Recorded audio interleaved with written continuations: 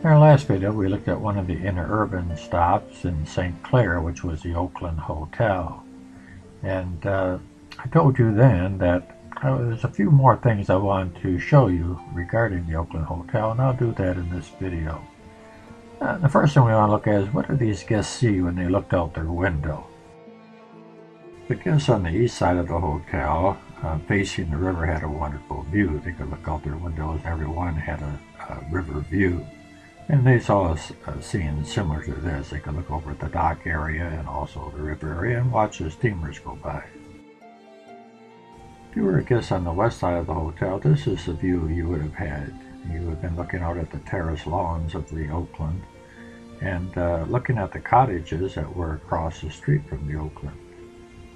Since our last video, I had the privilege of talking to the owners of one of these cottages and realized that this cottage that you see on the left here, as we zoom into it, is actually the cottage that we looked at when we were looking at the current view in our last video. This cottage right here.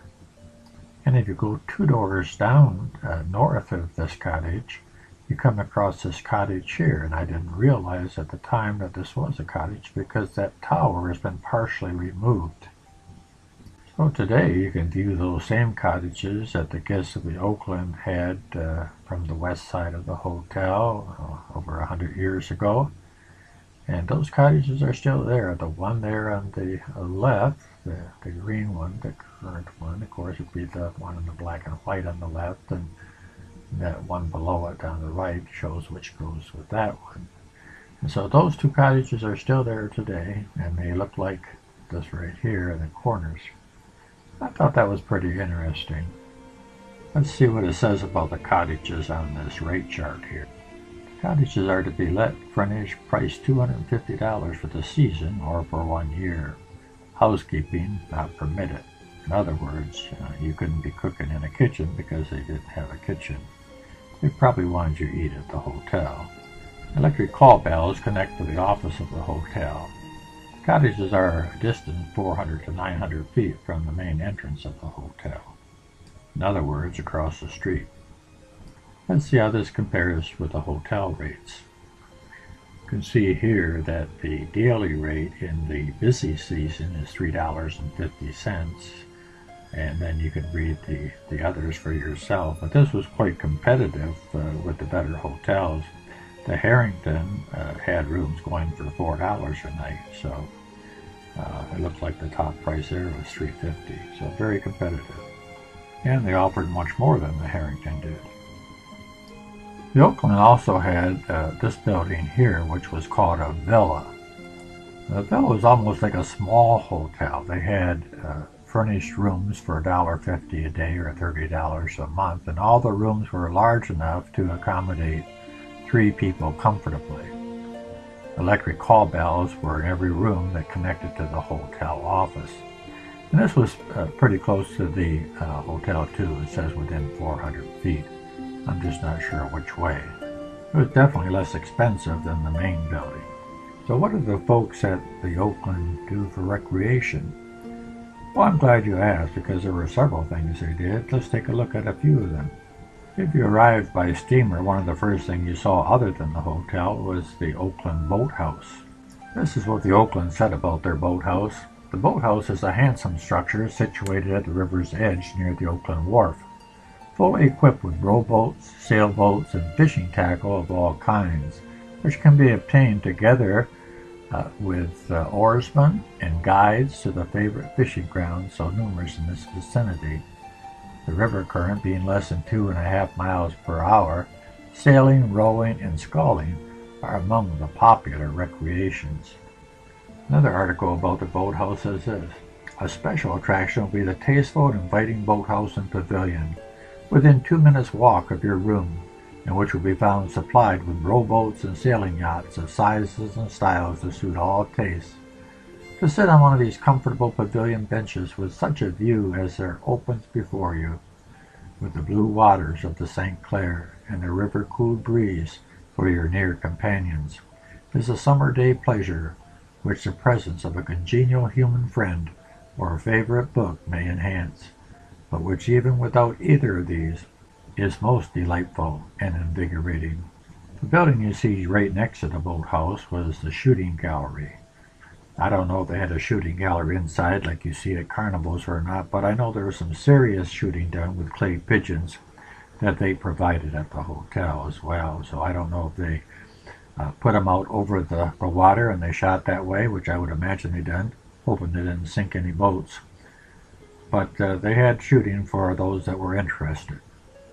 Around the Oakland Hotel there were groves, and they had trails that went through these groves, not hiking trails because ladies didn't hike in those days.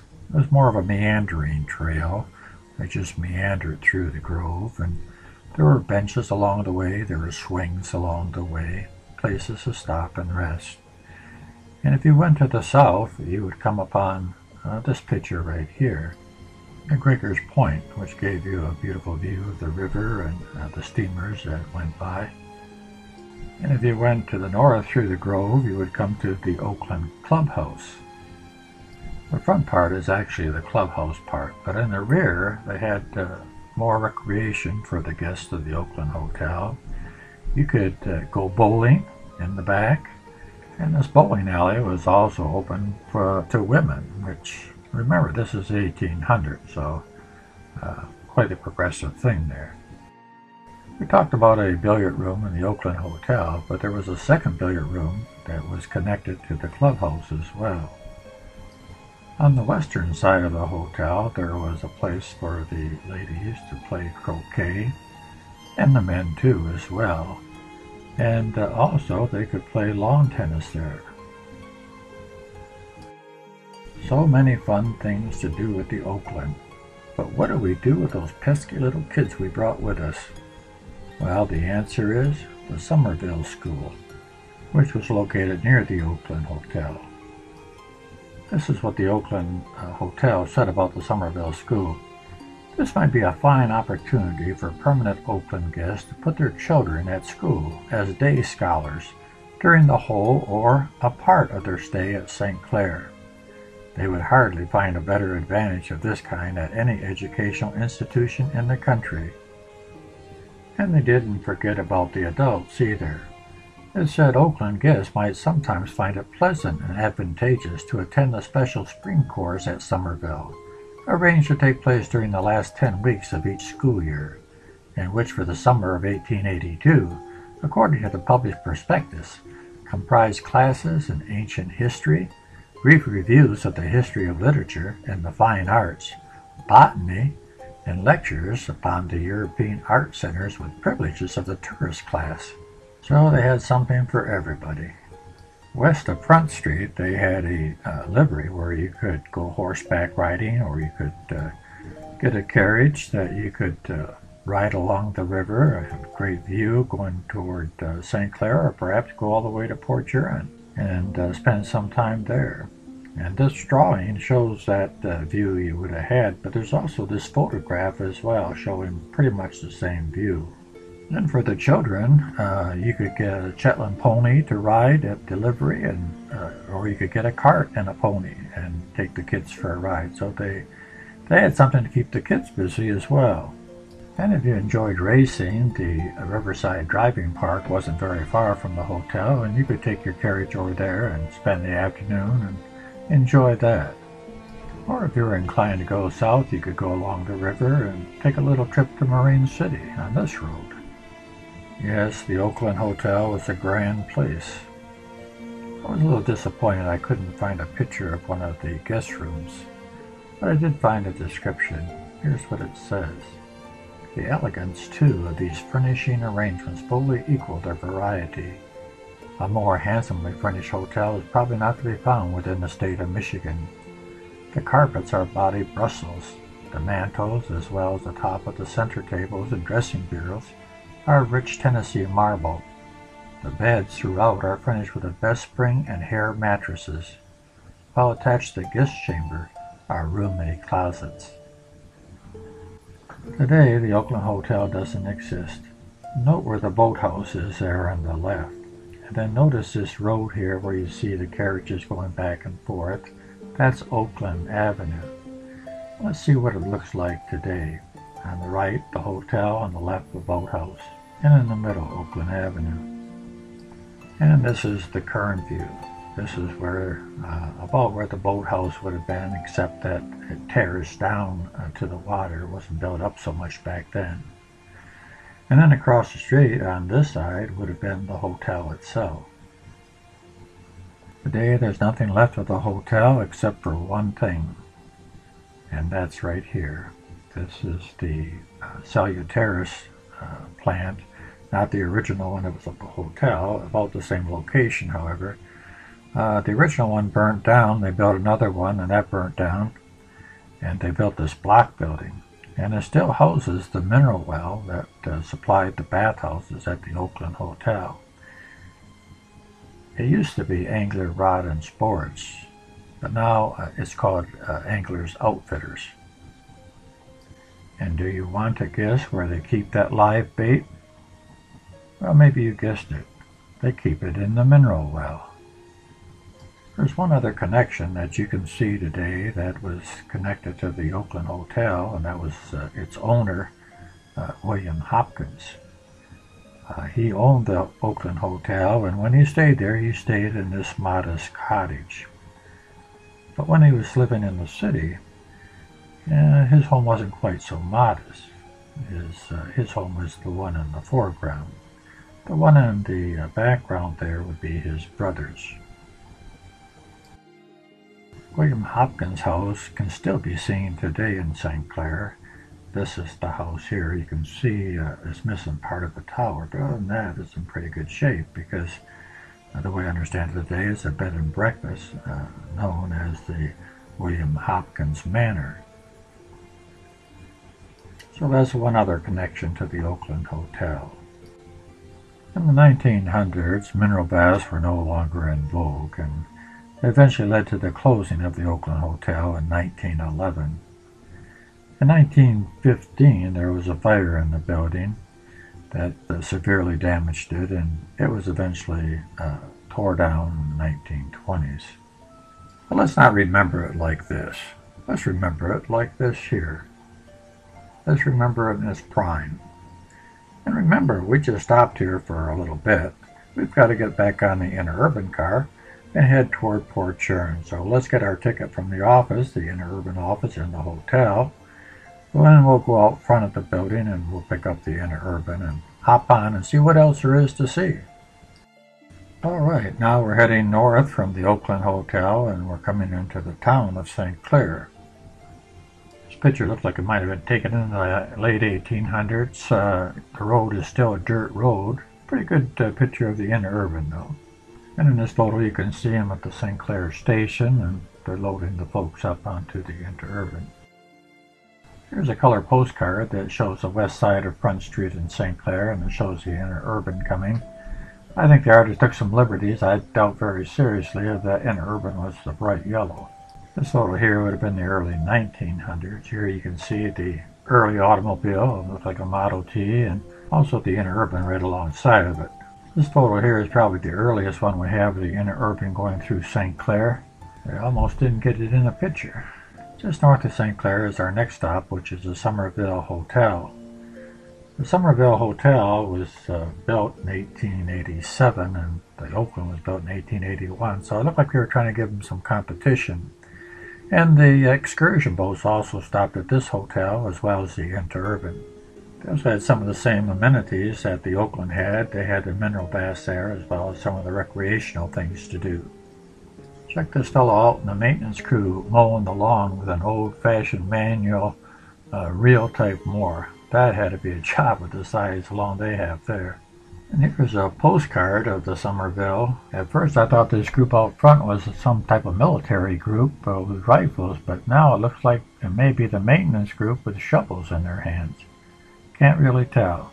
One more little bit of competition for Port Huron. This accident here between two interurban cars took place 1.5 miles north of St. Clair. 2 employees and 2 passengers were killed, and 5 employees and 22 passengers were seriously injured. There was no block signaling on the line, and for crossing trains on signal line sections there was a reliance on the timetable. and additional train orders that were telephoned at irregular intervals along the line. At every switch, or at most switches anyway, they had a telephone, and the conductor was supposed to tell the dispatcher that they were running behind or on time or ahead of time.